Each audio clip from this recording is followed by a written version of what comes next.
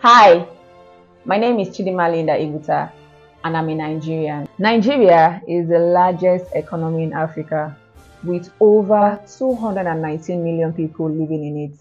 Now this data is based on worldometer elaboration of the latest United Nations data. Nigerians are known to be intelligent and hardworking people with the can-do, never say never attitude. We are friendly, accommodating and resilient people. The Nigerian values include a belief in the worth and dignity of every human being, personal freedom, equity and justice for all, discipline, integrity, dignity of labor, social justice, religious tolerance, patriotism, self-reliance, a sense of responsibility for and brotherhood with one's fellow.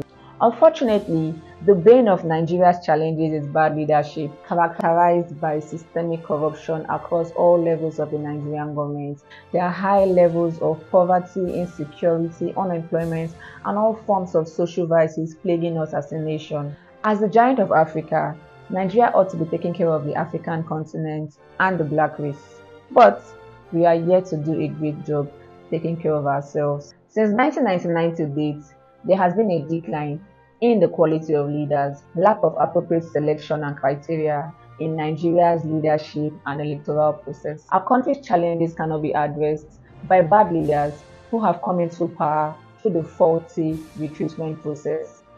Leadership requires character, and the mandate is simple. Give us a system that works. Give us strong and accountable governance. Give us an enabling environment to live and thrive.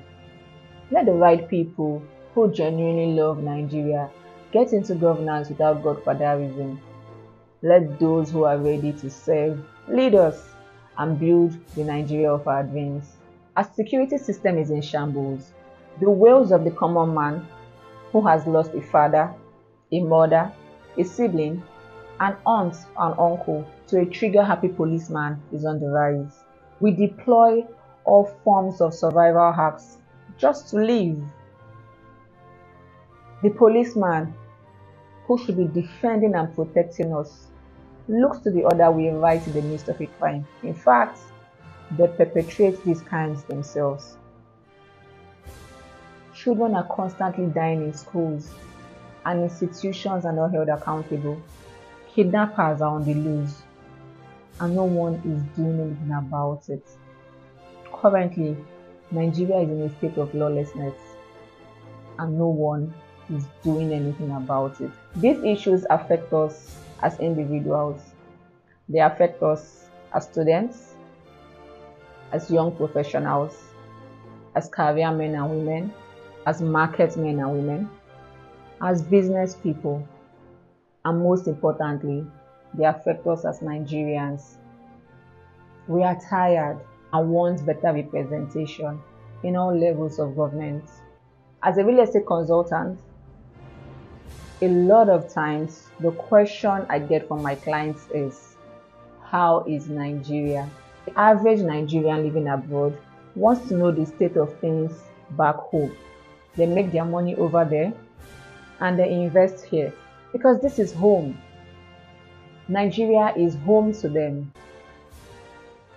They buy properties here because Nigeria is home, because Nigeria is developing, and Nigeria has a lot of untapped potentials. They definitely get the best return on their investment right here in Nigeria. But they also want to be able to come home and feel secured at home.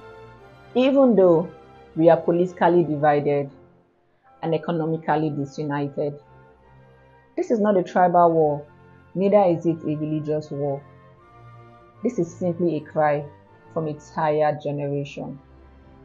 Whoever becomes the president of this great nation, please give us a sane, healthy, secure, lawful, prosperous, investment-friendly, and progressive Nigeria.